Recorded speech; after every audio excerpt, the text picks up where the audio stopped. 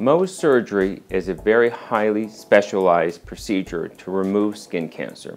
It does have specific indications.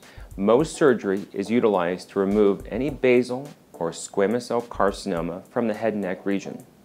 It's utilized to remove aggressive types of basal cell carcinoma in other body areas where regular surgery would be less than desirable due to a lower cure rate.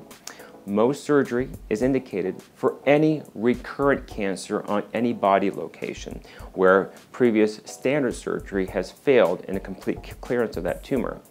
Mohs surgery is also indicated for very large cancers where regular surgery may not offer the high cure rate that Mohs surgery does. With Mohs surgery, basically it's a long process. An individual can be in the office anywhere from 1 to 3 to 4 hours.